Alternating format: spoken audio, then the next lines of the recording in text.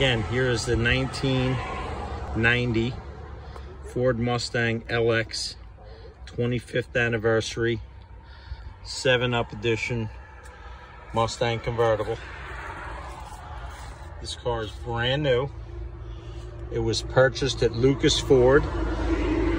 It was driven home 63 miles from the buyer's house to the dealer.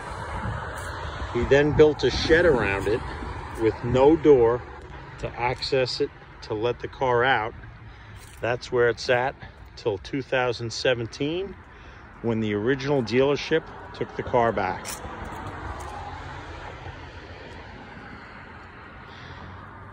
The car then had a new gas tank, fuel pump, fuel filter, all of the fluids changed, a new battery installed, as you could see on the invoice.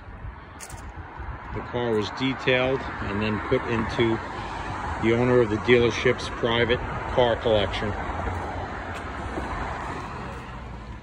Until now, when it's about to be listed on Bring a Trailer for Sale. The car is still on the original MSO, Certificate of Origin. The car is never titled. Still has the dealer markings.